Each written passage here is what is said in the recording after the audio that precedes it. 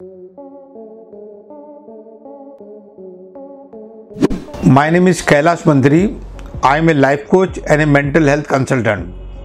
For the last 25 years, we have been researching on more than 50 mental illnesses which we have been able to cure without medicines. There are more than 50 diseases and we are the pioneer in curing them. Today we'll be talking on alcoholism, smokers, chain smokers, tobacco takers, people who take drinks once in a while, people who smoke once in a while. It is not that serious. But we are aware that people who smoke, they smoke 20-30 cigarettes a day, and alcoholic people take more than 4 to 5 packs a day. Now, alcoholism is a mental illness, including chain smokers and tobacco chewers. There is some root in their mind, or I could say there is some disturbance in their mind, because of which people feel helpless. They know it is not good for them, but they have got no choice. When family member goes to a doctor, the only choice the doctor says is admit him to a rehab center. This is the wrong strategy family adopt. Rehab centers are similar to jails, and the patients who is already frustrated, who is already helpless, and if he is admitted to a rehab center, he feels more helpless, more frustrated, and gets disconnected with their family members and curse their family members. Now let's talk the type of people who go into all these three. People who are mentally not strong, people who feel they are failure, people who lack confidence, people who are fearful, sad people, rejected people, slightly depressed, frustrated, tension, stress, anxiety, negative thinking, people who feel lonely, boredom, people who have directionless life, people who have no inspiring goals, no challenging work, and lastly, people who have no future. Now let's see the connection between chain smokers, tobacco chewers and alcoholic. If anybody starts any one thing, chain smoker and alcoholism are totally connected. If you start with cigarette, you will end up in alcohol. If you start with alcohol, you will end up in cigarettes. They both are connected. Our research says that 75% youngsters in cities are smoking and or drinking.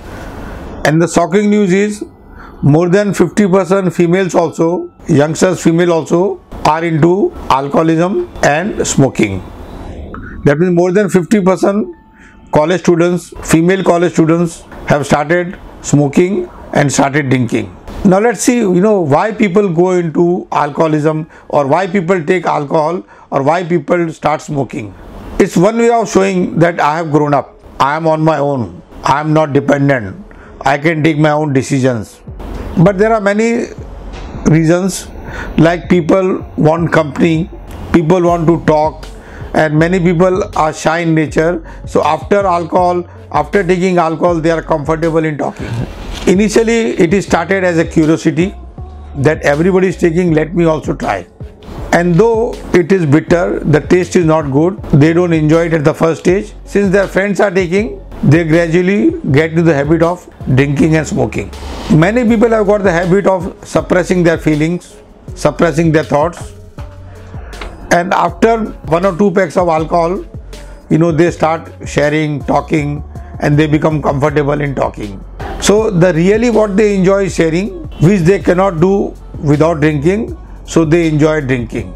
If you go into the root cause of why people take alcohol, excessive alcohol, 1 or 2 packs once in a week doesn't harm much. But if anybody is taking 3 to 6 packs a day, and that too every day, it is a sign that future is very dark. If anybody takes alcohol 3 to 6 packs a day, their livers get damaged, they have blood pressure, cholesterol gets increased, they attract diabetes, kidneys also get damaged, they may get heart attack also, they may attract paralysis also, brain stroke also. Because research says that 60 ml of alcohol can damage 1 lakh brain cells.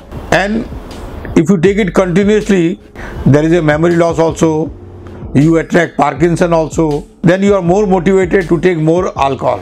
The right strategy is to contact a senior life coach, and all the family members, including the patient, should sit for 5 to 10 hours and really understand the person as to why he is helpless, as to why he cannot give up alcoholism. And there are genuine reasons. Initially, there is a good quotation. Initially, you take alcohol and after some time, alcohol takes you and you are helpless. There are many triggers for alcohol. If you want to enjoy, if you are sad, if you want to spend time with somebody, you think of alcoholism. Sometimes there is a time trigger also.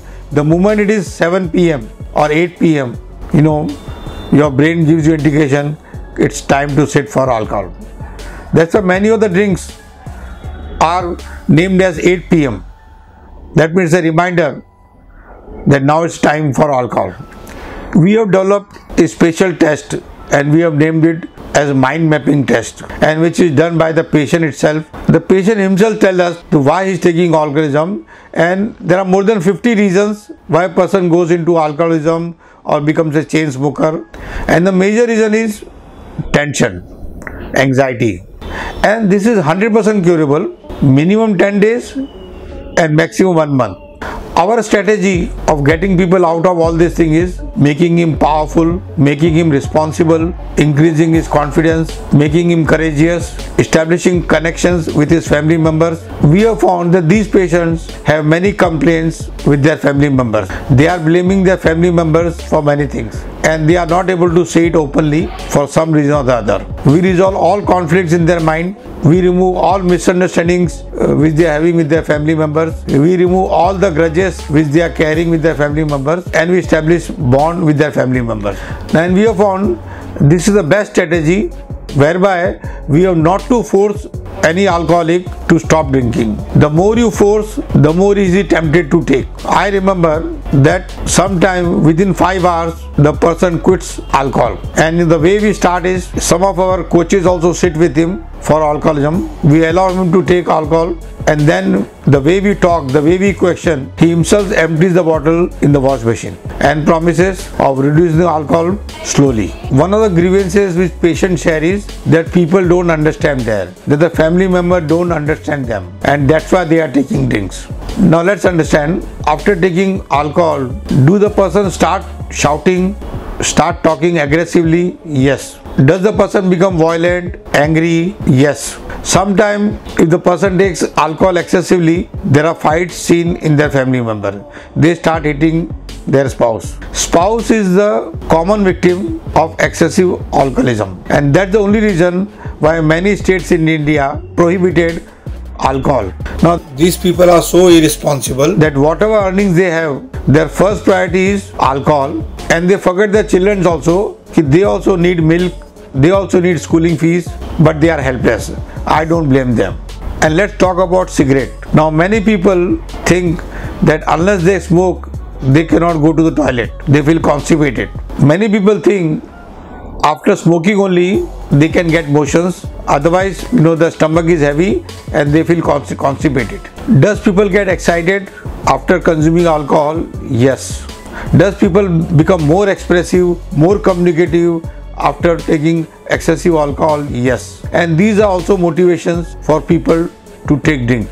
After taking 3-4 packs of alcohol, people become so strong. They think they are the emperors of the world and they can do anything. And it's a common scene in all beer bars. Some of the people who are overdrunk, they start behaving very badly. Now people, in fact all people have dreams, but people who cannot take actions to fulfill their dream, they get frustrated and they go more into alcohol, chain smoking and tobacco chewing. So this is basically frustration when we can prepare people to fulfill their dreams.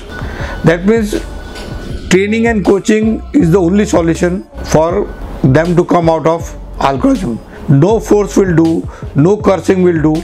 We give 100% guarantee for our treatment. Any person who comes to us, 100% gives up alcoholism, chain smoking or tobacco chewing. Now time cannot be said right now. Some people do it in 10 days, some people take 1 month, and some may take around 3 months also. Nobody takes more than 3 months. And in fact, within 10 days, people reduce their alcoholism, chain smoking or tobacco chewing by more than 50%. Once they are drunk, they start talking rubbish like I can do this, I can do that, I did this, I did that, and people also get bored with their talking. They talk all irrelevant things and family members have got no choice but to listen to them because they know they are drunk. The major reason why people go into alcohol, chain smoking or tobacco chewing is to relax their mind. But only thing they don't realize is by harming their body, they are relaxing their mind, which is a wrong strategy. Now there are new strategies whereby their mind can also be relaxed and their body also will not get damaged, and only we make them experience with this new technology. And yes, relaxing mind is a must, but damaging body is not the right strategy. Alcohol, chain smoking and tobacco damages body to such an extent that sometimes they get terminal diseases. Right strategy is let's talk, and talk should happen in front of a very senior life coach so that he understands both the parties and help him reduce his alcoholism.